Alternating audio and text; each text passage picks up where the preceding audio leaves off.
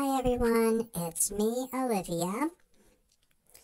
Um, I think my mom has my hat on tight enough. I can hardly think. But, it's chilly out here, so I have to, be wearing a good hat and scarf. So it's not so bad, really. It beats the heck out of that turkey on my head. So, Happy New Year, everyone. I hope you all survived the Eve without getting too wild. No, no one had to call me for bail or anything, so that's pretty good. The new year is kind of the time to start over, I guess, and work on making this next year even better than the last one. So, I made some resolutions for myself. I've had to think long and hard how I was going to do this, but I came up with a few, like I resolve to ask for poulet only 6 days a week. I resolve to do a better job of patrolling the kitchen for dropped food items. And I resolve to give my mom more attention and cuddle a lot closer in bed at night. I like to put my head on hers, or at least so that we're touching. It's just what I do. And then she knows I'm okay, and I know she's okay. Now I was thinking I could suggest some resolutions for a few of the poodles that I've come to know. Like, for example, Dora, she resolves to work on her begging face so Dad will always share his breakfast. She's got to get a little bit better with that sad and hungry look, and so she's going to work on that. And Bella doesn't need to work on anything because she's just cute and perfect. Yeah, that's what I say. And Juliet, she's going to resolve to keep a closer eye on the dryer so that she never misses a chance to burrow into warm clothes in the basket.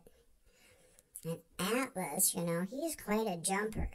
He resolves to continue working toward the Poodle Olympics in pole vaulting. He can do it. Jet resolves to continue to show his love to his toys by sucking them to death. Gordon resolves to whack Xavier a little less when he's shaking his toys to death.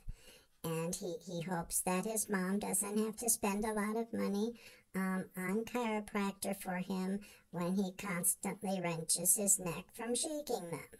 So he's going to be a little more careful in that department. Rusty, Rusty resolves to eat more barbecue chicken in 2023 and maybe share some with Dad, and also to spend more time watching and especially reenacting his safari shows. Now, Quigley, Lollipop, Paris, Zibibo, and Malky, I hope I pronounced their names right. They are all resolving to work on toward a record time for killing their toys. They're really good at it, but they're working on a record time. They want to get into like the Ripley's Believe It or Not book. You betcha.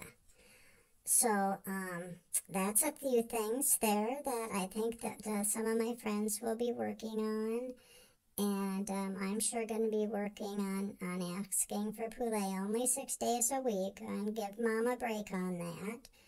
And my moms, they stayed up till midnight. It was amazing. It really was amazing. That never happens. So we'll see what else is going to happen in January. I'm sure there are some things going on. And if there aren't, we'll make some things going on. So you guys have a wonderful week. Enjoy the new year. And you know how much I absolutely love you. So take care, and I'll talk to you next week. I love you so much. Bye-bye.